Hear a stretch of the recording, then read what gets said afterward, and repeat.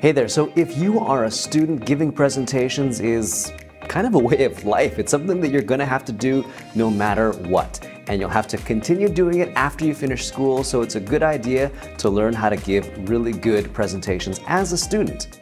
Now, I realize that most students hate giving presentations, so what I discovered when I used to hate giving presentations as a student was a couple of ways to make that process a lot more enjoyable and also make the presentation a lot more effective. And most important of all, I figured out a way to make a really great impression on teachers and my classmates. So in this video, I'm going to teach you how to impress your teachers and your classmates with your presentation. Hey there, my name is Carl Kwan, and on this channel, you're going to learn some tips, tricks, and how-tos on how to give great presentations. So make sure you like and subscribe and hit that bell notification icon so you don't miss out on any future videos. All right, so there are 5 things that I want to talk about that'll help you give really great presentations and really make a good impression on your teachers and your classmates.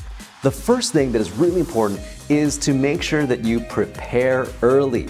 I realize I'm going to sound like your parent when I tell you gotta prepare early, but really, if you don't prepare early, you're not going to have time to learn the material, you're not going to feel confident, you're just going to be scrambling, and that honestly is not going to create a good impression because you're going to go into the class, you're going to give your presentation, the teachers and the classmates, they're going to know that you're not prepared. You want to make sure that you prepare early so you're confident, you know exactly what you're doing, and you have time to make sure that you get the presentation right. The second thing that'll help you create a great impression with your teachers and your classmates when you're giving your presentation is to know the presentation's goal.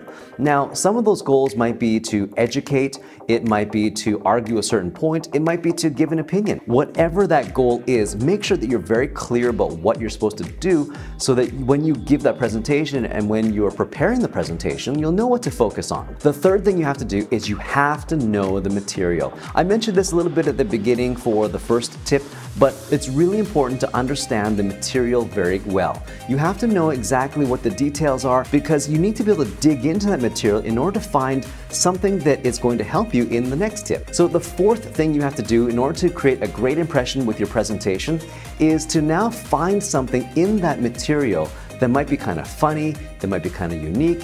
It's anything that you think that your audience is going to think, yeah, that's actually kind of cool or that's kind of funny. It should be something that is not necessarily obvious. So let me give you a little example about how you can find something fun or unique to talk about.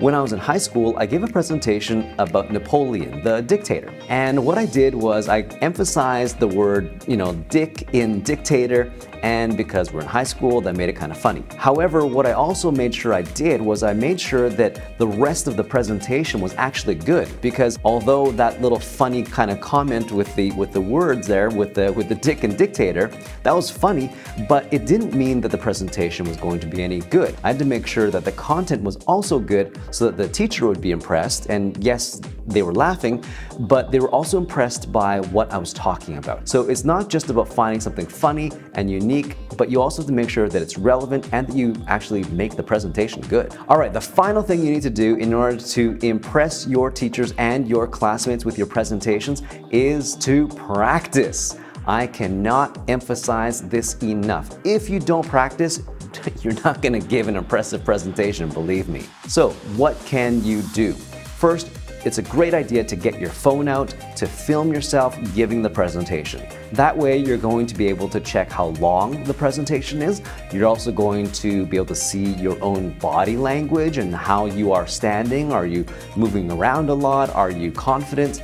You're also going to watch for something with your facial expression. You don't want to be giving the presentation like this. You want to make sure that your face is engaged, that you are smiling, that you are using your body language and your facial expressions appropriately.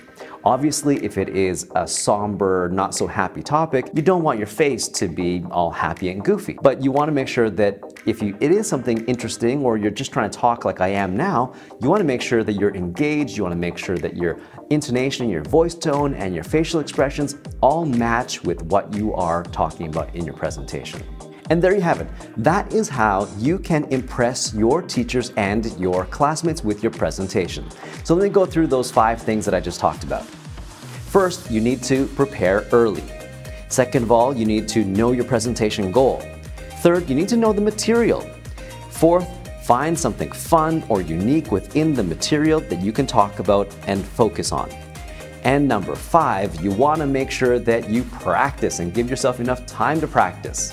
Now that you've learned how to impress your teachers and your classmates with your presentations, it's your turn now to go out there and practice. Let me know in the comment section if you have any questions about that and also how you did. And finally, make sure you like and share this video if it at all helped you out, and be sure to subscribe if you haven't already. Thank you for watching, and we'll see you soon. Bye-bye.